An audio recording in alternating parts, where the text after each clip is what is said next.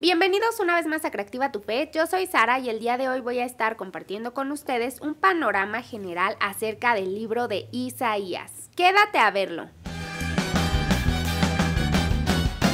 Antes de comenzar, ya tenemos en el canal un video similar acerca del libro de Eclesiastés, en el cual les menciono que a mí me encantó utilizar esta Biblia, que es la Biblia de estudio para mujeres, para complementar mi lectura, debido a que trae muchas notas que pues la verdad es que complementan mucho, me ayudan a entender mejor lo que estoy leyendo. En este caso, Isaías sabemos que es uno de los libros más largos y el primero de los profetas mayores. Los profetas mayores van desde Isaías hasta Daniel y tienen ese nombre únicamente debido a la extensión de los libros, que tienen bastantes capítulos. Isaías, por ejemplo, tiene 66 capítulos. Es importante destacar que el libro de Isaías es citado 21 veces en el Nuevo Testamento y como podemos ver en el capítulo 1 dice: visión de Isaías, hijo de Amós, la cual vio acerca de Judá y Jerusalén en días de Usías, Jotam, Acaz y Ezequías,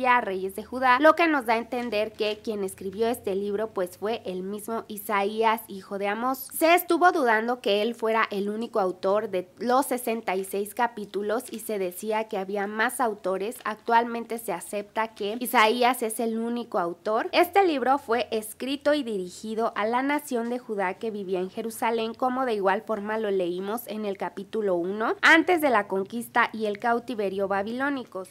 Para comprender un poco mejor el libro de Isaías debemos regresar a Deuteronomio capítulo 28 del versículo 36 al 52, en donde se nos mencionan las consecuencias de la desobediencia. Como pudimos ver en Primera y Segunda de Reyes, el pueblo de Israel fue desobediente a Dios y una de las consecuencias a la desobediencia era que Jehová llevaría al pueblo a una nación que no conocía. El pueblo sería motivo de horror y de burla. Sus hijos e hijas irían en cautiverio y todo eso debido a que no sirvieron a Jehová su Dios con alegría y con gozo de corazón. En el versículo 52 volvemos a ver que se pondría sitio a todas sus ciudades hasta que caigan tus muros fortificados. Como ya les mencioné, en el transcurso de Primera y Segunda de Reyes podemos ver cómo el pueblo de Israel se va descarriando y va desobedeciendo a Dios, yendo tras ídolos, y es en el capítulo 19 de Segundo de Reyes donde vemos que en el versículo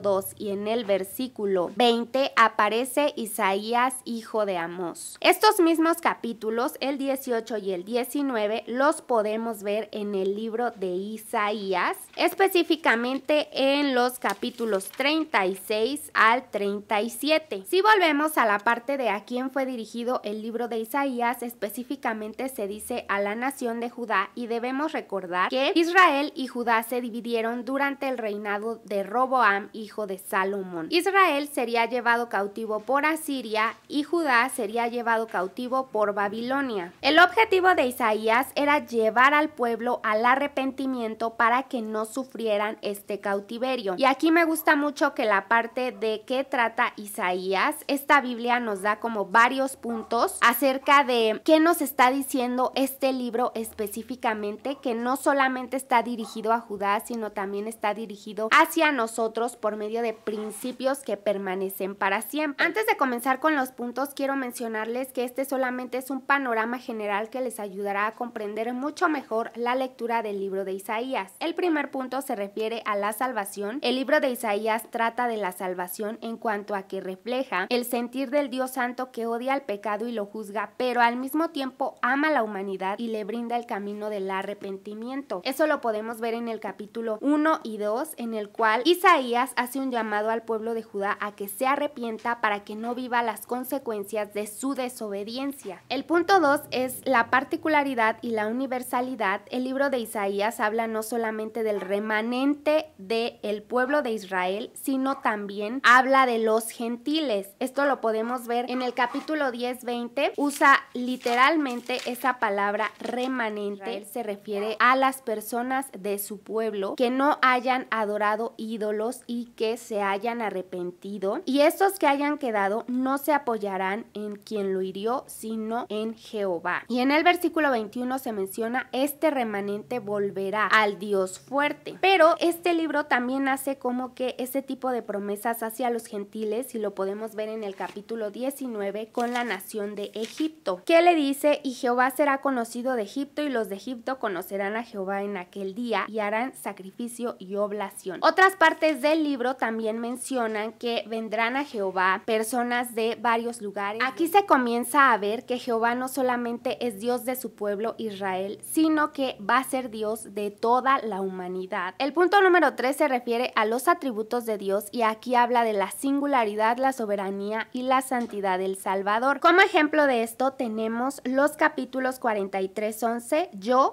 Jehová, y fuera de mí no hay quien salve, haciendo referencia a la salvación, no solamente a la deidad, sino a la obra salvífica. Y en el 44:8 dice: no hay Dios sino yo, no hay fuerte, no conozco ninguno. Varias veces en este libro se repite la misma idea: no hay Dios fuera de mí. Y me gustó mucho el capítulo 46, que habla de que las imágenes en realidad solo son carga, y esto fue como que una enseñanza particular a mi vida, de que los ídolos son carga y Dios es descanso. Puede que tú no estés cargando un ídolo de yeso, pero no solo los ídolos están hechos de yeso, sino que puede haber ídolos como el dinero, como las preocupaciones, como tu trabajo. Y el punto final se refiere al siervo sufriente, y este obviamente es Cristo. Específicamente se menciona el versículo 7:14, que posteriormente se vuelve a mencionar en Mateo 1:23, y este versículo habla de que María iba a concebir a Jesús, Emmanuel, Dios con nosotros. Por tanto, el Señor mismo os dará señal: la Virgen concebirá y dará a luz un hijo. Esto es una profecía que se cumple obviamente en Cristo, y era una forma para que las personas judías pudieran darse cuenta de quién iba a ser el Mesías y lo aceptaran. Otro versículo está en el 53:5, que en realidad yo considero que es